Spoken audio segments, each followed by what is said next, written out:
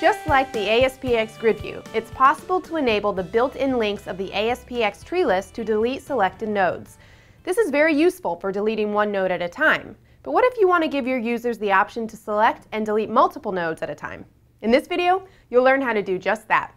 We'll show you how to add code and remove multiple selected nodes at once with the click of a button. So let's get started. I'll start with an ASP.NET application that has an ASPxTreeList control bound to an access data source. The access data source is bound to the departments table of the departments.mdb database. First, let's look at the ASP.NET markup. You can see that for the data source, I've also specified a delete command. This is necessary to perform row deletion at runtime. Back in the designer, I'll select the tree list and open its smart tag.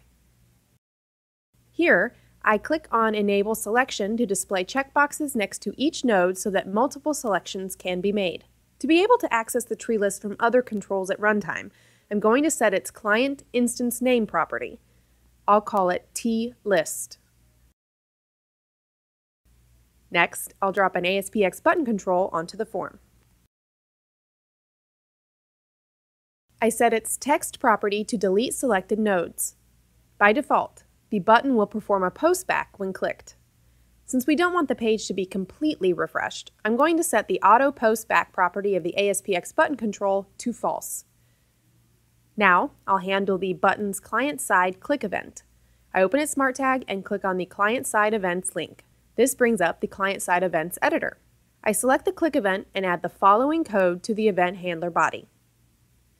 The perform callback method is called to send a callback to the server and raise the custom callback event of the ASPxTreeList control.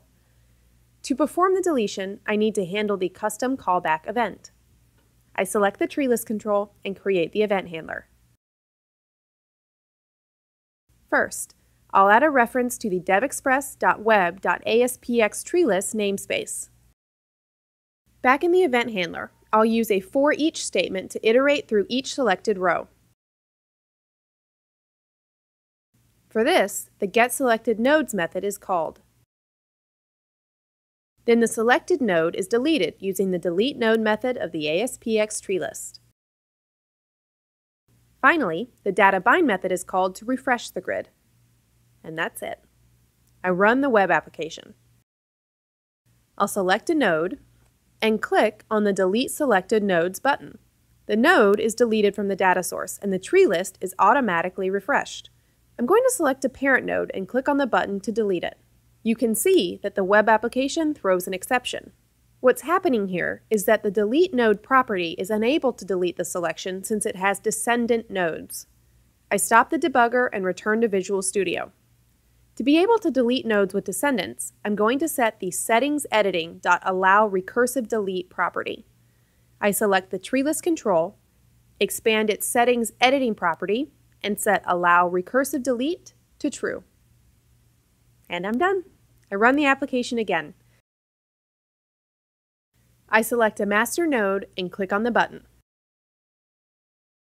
You can see that the node and all of its descendants have been deleted. For more information, please refer to the ASPxTreeList documentation. Thanks for watching, and as always, thank you for choosing DevExpress.